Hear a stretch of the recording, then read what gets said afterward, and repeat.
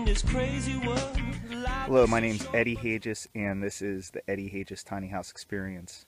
The tiny house that you see behind me is what I've designed over a 5-month period and then built for 13 months, and I completed about 2 months ago, and I've been living in it full-time since. It came in at just under $40,000, mostly due to above average materials, but I did spend a couple $1,000s on some professional services, and most of that was for plumbing. And I thought I'd give you a tour. The outside of the house, the exterior siding, is cedar bevel siding, and I chose 2 different stains for the outside to kind of break up the monotony of a single stain and to give this tiny house some character. The windows are all aluminum clad from Geldwin. There's 10 windows and 1 skylight up top. The skylight up top is from a company called Vocro, and that's an egress rated skylight. The roofing material is a product called Ondavia, inspired by the tiny home giant journey people, and I really like how the roofing material blends into the mahogany red of the cedar siding to kind of draw everything together. This area in the back are my utility sheds on the hitch side, and to the left is where my water comes in, and it goes through a pressure regulator. I have a water meter to monitor my use.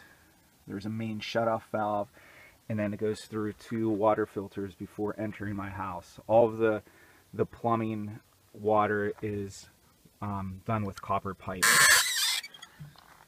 This middle section is where my propane canisters are. There's room in there for 2 propane canisters, and in the middle back there's a little regulator that when one of the propane canisters runs out, it switches it over to the other, so you have continual propane gas coming into your house at all times. And on the right hand side is my electrical panel. So this is a 30 amp rated service. There's 5 15 amp breakers. This cable over here is 30 amp rated cable that's hardwired into my box. To the bottom left is where my low voltage components are. There is a transformer and a rectifier in there that connects to my main power box. To the right of that is a service outlet, and above the panel box is an energy meter that connects to a home automation controller that you'll be seeing later on in this tour. Moving around to the side of my house, notice that there are a couple vents. That's for my bath fan vent. There's a range vent and the vent for my composting toilet. And underneath my trailer in the center is where my wastewater exits out of my tiny house, and that's a standard RV type valve that you'll see on most RVs. And I have this connected to an outlet that goes into the septic system of where I'm renting right now. And also conveniently, there was a 30 amp pedestal, so I pretty much got to just come here and plug in and easily was able to set up my tiny house and start living in this place. So this deck was more or less the last thing that I completed. That was about a month ago. It's 5 feet wide, 8 feet long. The legs come out off, and it will fit into the back of a full-size pickup truck. Everything is freestanding there. Nothing's bolted into the house. Approaching the front deck. And this is where I've really scored at the place that I found. This overlooks the desert in East San Diego, and I just feel in so much gratitude to come out here and witness this sense of space whenever I go to work in the morning, and when I come home in the evening, just kind of hang out and look over that mountain range. I do have a light on this side of the house above the door, that light is also tied into a home automation system, and it comes on at sunset, so I'm able to come into a well-lit house. And welcome to mi casa.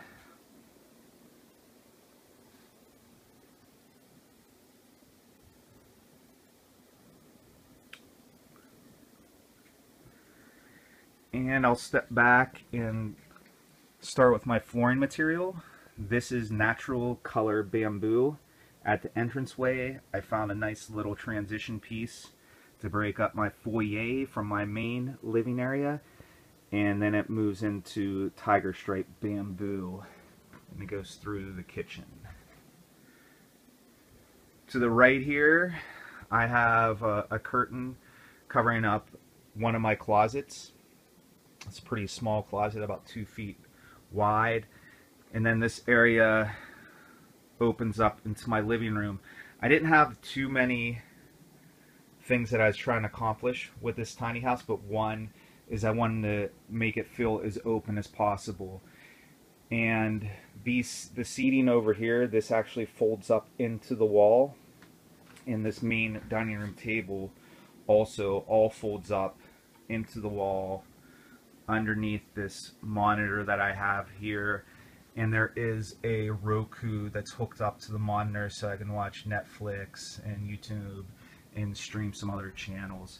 So whenever I have these both folded up, it's about 7'3" wide, and I can do yoga or break out on a massage table and just kind of do the thing I do. This little chair over here was inspired by a friend of mine, Mariah Hoffman, and this top breaks off, and these two pieces of wood break down too, and nothing is fastened together. It's just held together by itself. Pretty cool little design. Moving into the kitchen, you'll see an NV wall mount heater connected to my cabinets. My cabinets are oak cabinets, and the tops are maple butcher block. And these were helped design and build by my friend Steve Payne, who worked as a professional cabinet maker for a number of years, and I wouldn't have been able to do it without him. This over here is an Atwood 3-range propane burner, pretty standard. Some backsplash material, and then I have a range hood vent up here. And this cabinet that you see built around it was done by my buddy Joseph Plummer, who does wood art, and I gave him a bunch of my scraps and he stained them different colors, and I think it really came out excellent. Moving to the other side of the kitchen, I have some open shelving for glasses, cups, plates. And moving down onto the kitchen countertop, I have some more artwork over here. It's called "Be Careful with That Knife, Eugene. You will not chop your finger off on my clock in this tiny house." And this little cutting board comes off as well. And this is a full depth sink. I think it's 9.5 inches. And I really, really love the depth of the sink. It allows me to do dishes. I could throw them in there. I could put this top back on and just kind of let them dry. I don't even have to dry all the time. Underneath the sink is a 5.5 square foot refrigerator. This is the largest refrigerator that I was able to find. Not much in there now. It's the end of the week. Got to do my groceries today. Very small freezer, only a 1/2 square foot. Hasn't been a problem for me. But this is the largest refrigerator I was able to find in under the counter model. Underneath the sink over here is my on-demand propane hot water heater, and this is made by Precision Temp, and it actually vents through the floor, so I didn't have to make an opening in the wall. I also have my trash over there. Moving on to this corner, this is my main clothing closet over here. And I have some hospital curtain track that comes up and around This is regular curtain that I got at a hobby store that I cut and hemmed in place. Over to the right here, I found a little clothes hamper from IKEA, and I actually built that shelf around that clothes hamper. And this curtain comes all the way out and can also be used as a privacy door for the bathroom. As a matter of fact, I actually use that way more often than the door that you see behind it. And the door that you see behind it is another creative art piece that I came up with. I stained it that dark color brown, and then I took a Dremel and Dremeled out the other areas that you see there, and very happy with it. And even the Dremel tool up close, you can see all the texture of the Dremel tool, which I think is just super cool. This is on a barn slider. Slides to the left, and hey, how's it going? And this is another piece that I had to build, this medicine cabinet. Actually, pretty much everything in this house I had to build because it is hard to find things to the right dimensions. It's the inside of the medicine cabinet. Probably see that I'm pretty much minimalist, only the essentials. Moving to my right is my shower, and the shower walls are made out of galvanized roofing material. And at the bottom is a 32-inch by 32-inch shower pan, which is more than enough room for me to comfortably take a shower in this place. It's been working out very well. In the middle here is a small little sink that I found. It took about 2 months to find that sink. And to the left is some shelving for toilet paper and other toiletries. And then, as many of you know what that is, Nature's Head composting toilet. I've been using it for 2.5 months now. No problems. I would recommend it if you're going to go that route. And here's the view of the front of my house from my bathroom. Moving along. This over here is some storage. These all come out, and there's no hinges or anything like that on them. And it's also the seating for that side of the table, as well as the first 2 steps going up to my loft. So there's the first 2. That top little compartment actually slides out completely. The third step to get up to my loft is the countertop, and then there's 3 that go up. On the left side of my loft, I built out the loft just a little bit to hold that portable AC unit, which is a lot bigger than I thought it would be, but it does cool down the house fairly quickly. And I'll move up to the loft where all the magic happens. And the loft is fairly spacious. I have a couple inches of headroom up here. Don't feel claustrophobic. A couple shelves on both sides. The shelving over there has my internet router and my home control system. The home control system is a Vera Edge. It's connected to about 5 of my lights. My outside light, my main fan up here over the main area, and also my energy meter that I showed you in my electric panel box. And at the tops of these long walls are some multicolor LED tape light.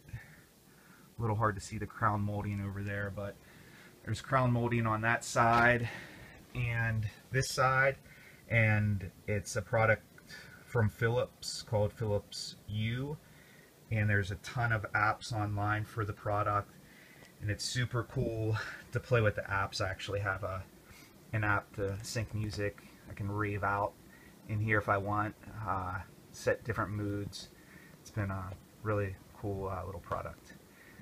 And across the way is my storage loft. You'll see in the back there a fresh air exchange unit, ventilation with the top of the tiny house, and below that, sitting on the loft, is a telescoping ladder which makes it really easy to stow away. I didn't have to build another ladder and kind of constantly moving around with it, and it's more than adequate. I'd highly recommend buying a telescoping ladder if you don't want to buy a ladder, or just make one and have it in the space.